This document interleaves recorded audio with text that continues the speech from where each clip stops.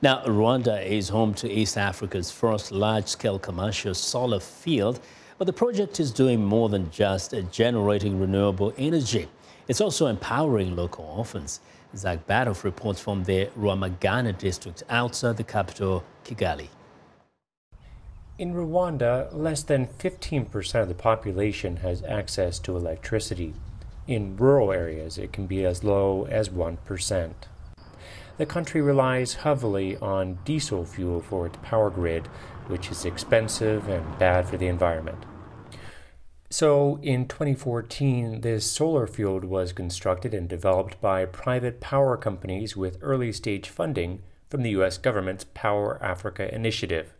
These 28,000 panels bring in 8.5 megawatts of power at peak, 4% of Rwanda's total power capacity. This solar field brings light to more than 15,000 homes around the country. We're living in the world, and we have to contribute to minimize or to eradicate and eliminate polluting the atmosphere. So investing in solar, it's one thing.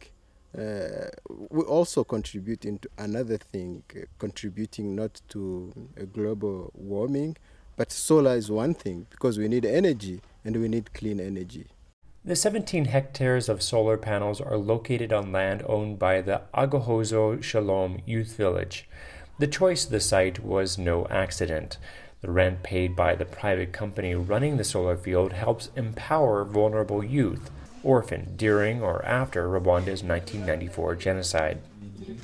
He didn't talk much, but the time after time, day by day, when he used to come in this room, I used to give him pencil and drawing, try and try.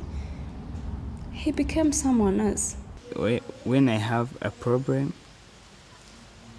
I take a paper and a pencil and draw, and that problem goes away. Like when I have stress, I draw or paint. And when I am painting or drawing, I feel very happy. 500 students live and study here. Wow! The mission was really to help bring back all the children who have lost parents and siblings and everything in their lives, to try to recreate the next best family that these children should have had their parents been alive.